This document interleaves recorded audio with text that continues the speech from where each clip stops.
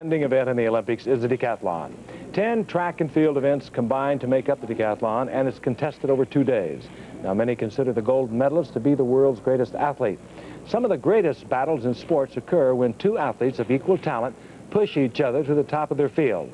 The decathlon has frequently been the stage for such battles. In 1960, it was Rayford Johnson being chased in his Olympic gold pursuit by Olympic C.K. Yang of Japan. And in 1968, Bill Toomey had arch-rival Kurt Binlan of the Federal Republic of Germany to contend with. Today, another great rivalry will continue in this tradition, as the decathlon gold medal is the only acceptable reward for Daley Thompson of Great Britain and Jürgen Hengsen of Germany.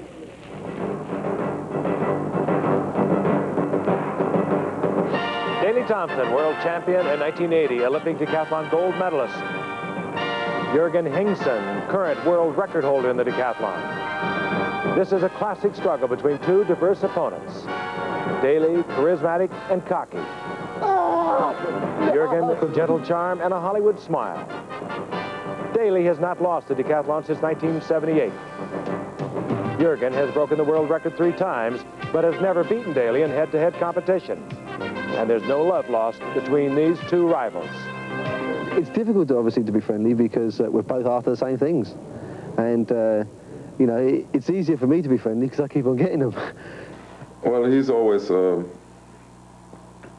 telling everybody how great he is, and he's unbeatable, and he's the best athlete ever existed. And see, people who, we say in Germany, dogs that shout very loud, yeah, they don't bite. On any given day that we're running together, I just try harder than he does. He always thinks it's going to happen, and whereas I just know I'm going to run my best. He's a good motivation for me. He's a very good athlete, and I think that he has to be beaten, and I think that that's what I'm going to do. We look at each other often, but we never see each other. If you know what I mean. He always looks and I'm not looking. And I know he's looking. Daley Thompson is not my life, I can tell you. I have better things to do. So let's see what Los Angeles gives us. Those, of course, are the two favorites, but this is Bob Mathias. He won this event twice.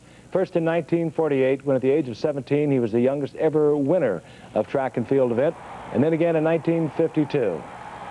You wonder about the thoughts, this youngster from Tulare, California. And later there was Bruce Jenner, who after 8 events had been assured of the gold medal, but ran his last race, the 1,500 meters, like a real champion. Of course, he had to be a champion to get there in the position to win the gold. He's going to be in that 417, 418 area. If he should get into 414, that'll guarantee him going past 8,600 points. Lippenjenko trying to hold on. Bruce Jenner is driving. And Jenner is coming hard. He is going to finish second in the race, but what is the time?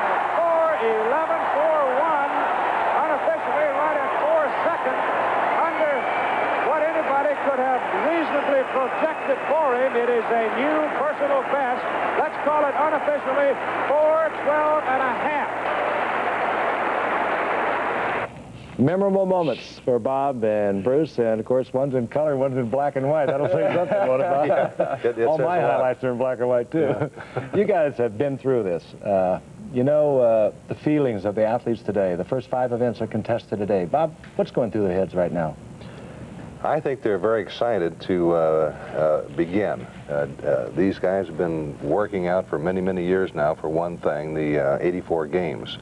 So I'm sure they're calm, they're determined to get out there to do the best they can, but I think they're glad it's finally here. Mm-hmm. And I know something else, Frank, I'm glad I'm watching and not out there in the field. It is tough. Bruce, you devoted a lifetime to it. Bob came off as the entire Tulare high school team a few miles from where I went to high school, but you devoted your lifetime to this. What was your feeling just before it began in Montreal and then when it concluded with that 1,500? I started off with fear. Tremendous amount of pressure that was on me. It scared me an awful lot. But I really thought in my head that that was just a cue for me to start thinking and be the smartest guy out there. It was really very difficult. It was not, you don't go through an Olympic experience like it's a fun time. You know, you may look back on it as being fun, but at the time, it's work. And there's so much pressure on you. You always doubt yourself. Like this morning, all these guys are getting up saying, I wonder if that performance is in me one more time. Daley Thompson and Jürgen Hinkson. They're thinking, can I bring it out of myself one more time? And it isn't until you finally get down to the stadium, you get yourself into the blocks, and you run that first event, that now all of a sudden you're in your element. And you feel good about yourself, especially if you're coming up with good performances.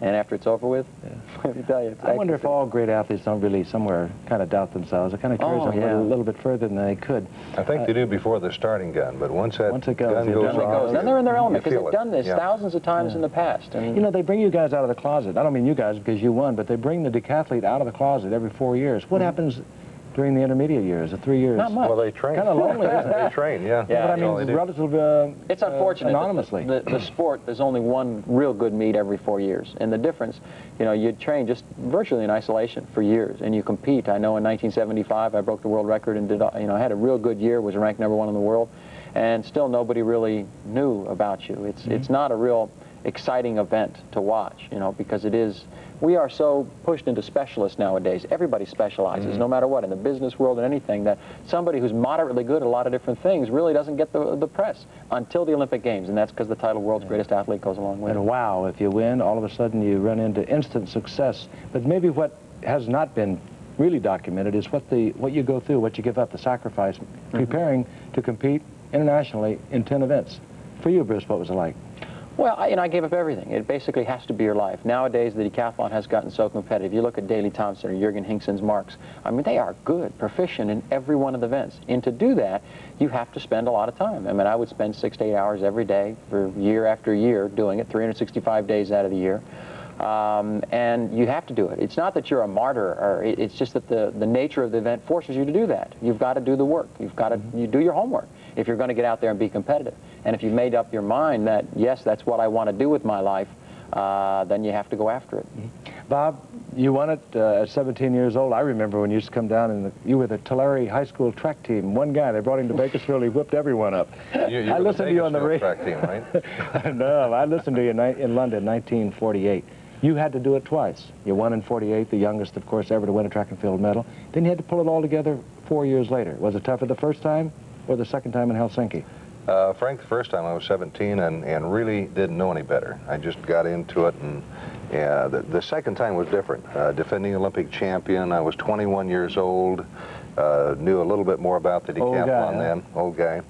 But in those days, all the decathlon athletes were really track and field people who went out for track.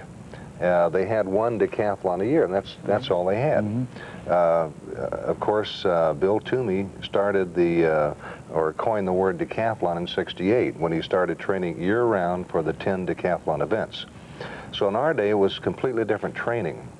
I recall in '52, I went through the Stanford track season running the high and low hurdles, throwing the shot and discus. Then about a month before the National Olympic tryout track meet, decathlon meet, I'd pick up the javelin and throw it, and I'd work on the pole vault a little bit, and I run the 1,500 meter at least once, just to say I did it. And all of us trained that way in those days, but now it's completely different. They really work at it. I want to know, are you finally going to lose that one record that you've been holding on to for all these years of being the only guy to ever win it twice? Because Daley's going for it the second time. This could be it, Bob. Well, I hate to think about that. Yeah. That's the only record I have left. That's the only one. We're going to get the best one. We got the decathlon beginning very shortly, and we're going to go out there live to see it. Great. Thank you so much for coming in. You guys are both a credit to your gold medals. Thank you. Thanks, Frank. We'll be back with coverage of the decathlon, the beginning.